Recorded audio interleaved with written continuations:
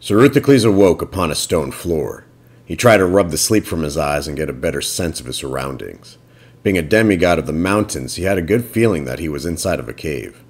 The walls were reddish-orange with specks of yellow scattered about. They were adorned with chalk drawings of what might be considered monsters. The sound and chill of the wind could be heard and felt coming from the opposite side of the cave where daylight began to seep in. How did I end up here? As if answering him, his memories began to flood back. In his battle against Tsukisane, a half-lunar demigoddess, a giant kaiju snake spat venom at him, which slowed down his movements. The snake then went in to devour Suruthucles, as though he were a light snack, and then a stone glowed. Oh yeah, I guess I drifted into another dimension. That little fox will be mine if I can manage to return to my dimension. There's no use in staying here. Let's see where I am. Suruthucles left the cave to see that the world he was in was somehow in the Mesozoic era. Dinosaurs roamed the planet that was covered in snow and ice. From where he stood, he could spot primitives trying to score a meal as they attempted to take down a woolly mammoth. Suruthucles' stomach began to grumble.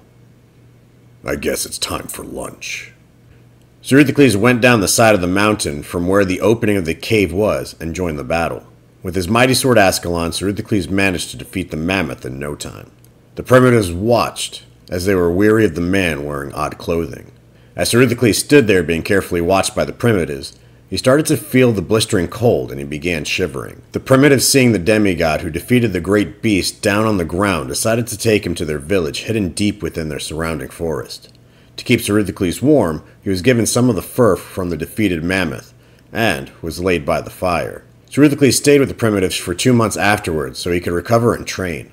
He trained and honed the power of the cosmic riftstone and managed to imbue his earth powers with cosmic energy. He was seen as a god among the primitives as they watched him take out the mighty dinosaurs one after the other.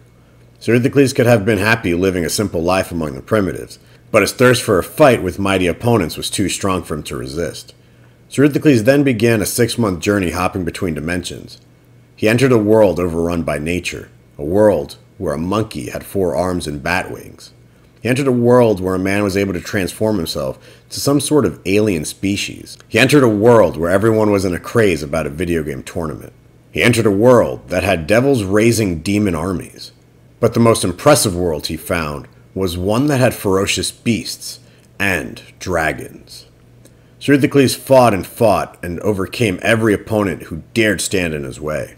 He became stronger than he had ever been and developed new fighting techniques that made perfect use of the demigod abilities in combination with the power of the Green Riftstone. His latest dimension hop brought him to an unexpected world. In a tavern, in a city, sitting at a bar, was someone who looked very familiar. As he approached the man drinking his beverage, Suruthucles realized who the man was. It was Nervoid.